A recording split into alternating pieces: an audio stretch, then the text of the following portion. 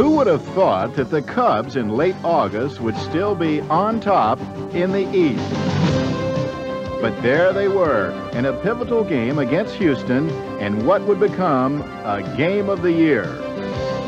The Cubs began digging their grave in the second when the Astros loaded the bases against Mike Bilecki, and Rafael Ramirez forced a faux pas. Now the delivery. Ground ball. They won't get a double play. Out is wild throw into right field. Two-run score. Runners at second and third. Dunston threw the ball away. Ramirez struck again in the fourth with a two-run double. Then Granley fanned the flames in the fifth.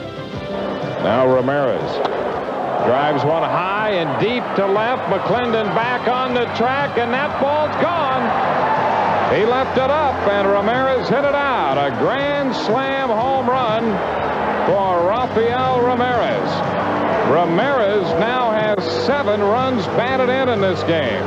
1 in the second inning, 2 in the fourth, and 4 here in the fifth on a grand slam home run. And just like that, it's a 5-run inning and a 9-0 ball game.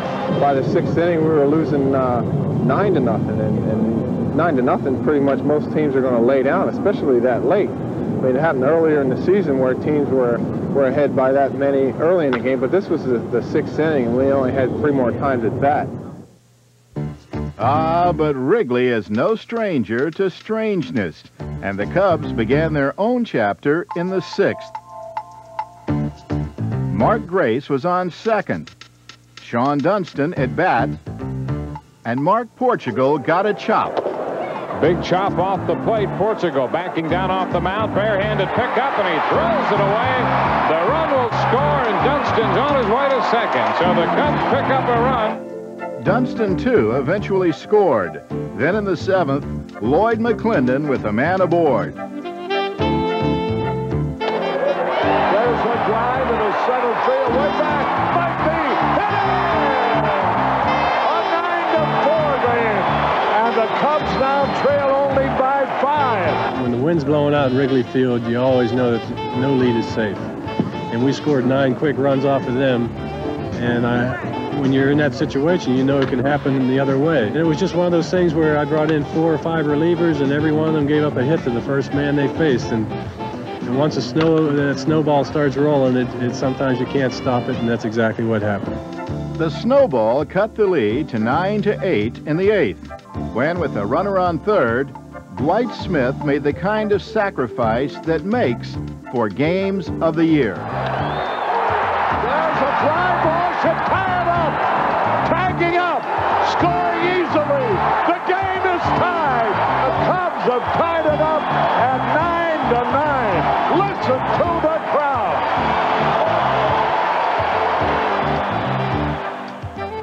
From a 9-0 deficit to a 10th inning triumph. Once again, Dwight Smith. Cubs win! Cubs win! Cubs win! Holy cow! Cubs win! After being behind 9-0. And look at them. They're robbing Dwight Smith, who drove in the tying run, and now the winning run. What a victory! When the game is over and you go in and you face the media and so forth, their first reaction is, boy, what this will do to your club. You're liable to win 6 in a row. Well, that stopped in a hurry because Mike Scott beat us the very next night. Na na na na na na na na.